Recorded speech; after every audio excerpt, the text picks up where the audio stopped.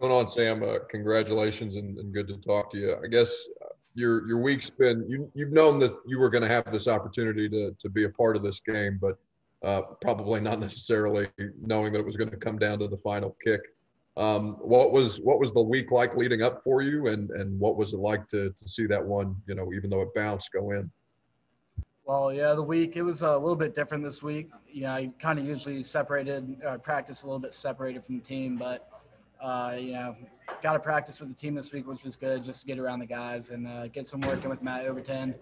That was really nice to do. And I just prepped kind of like I was playing a game and, getting ready to go. And then the last kick, it came off my foot, and I knew it was good. So I was just, super excited.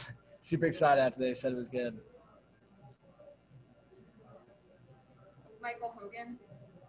Hey, Sam, congratulations. I just want to know what you felt like when that ball hit the upright. Have you ever had a more nerve-wracking moment in any point of your football career than that? I don't think so. I really didn't think I knew it was good off the foot. I didn't think it was going to be too close immediately, and then, I saw the ball, but it's a little bit nerve-wracking, but I still knew it was going to be good, so I was pretty excited. Emily? Hey there. So you go from, being away from all the teammates to essentially being tackled by them after you make that. How much do you feel just really a part of this Titans team now after that one field goal?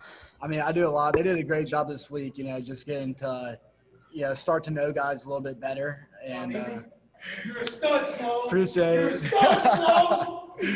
But they did a great job doing that. And just leading up to the game, I just felt very comfortable around everybody. And it's just been awesome to see everybody so excited for me, after that last kick. Where does this rank among the important field goals that you've taken in your career? Oh, number one for sure. That's the first last-second field goal I've ever attempted in my life. So. Jim? Sam, I know you've kind of been working on your own during the last several weeks.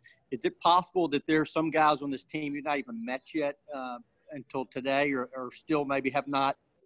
There were, so there's a couple. I'd come in usually during offense and defense meetings. So there's a few, but I'd still met most of the guys.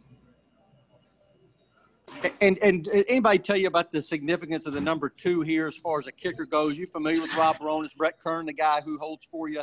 Tell you about him. I know he set a record down here in Houston many years ago by kicking field goals. Yes, sir. Actually, I was talking about him at practice on Friday, so pretty cool to be wearing the same number as him.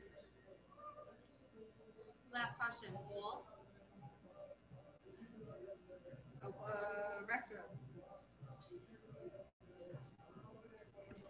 Yeah, Sam, and I apologize. I came in late on this, but just what has this week been like to go from practice squad to active to knowing that you're in a game of this magnitude? What's the whole experience been like for you? It's a pretty crazy experience, but it's just one of those things you can't really get too excited. You still got to focus on doing your job and having a good week of practice and a good week of preparation just for the game. So, I was super excited. Yeah, I kind of took a second, kind of realized what was going to go on this week, and then I just treated it like, I played a million other game weeks so far. So that was kind of my mentality going towards it.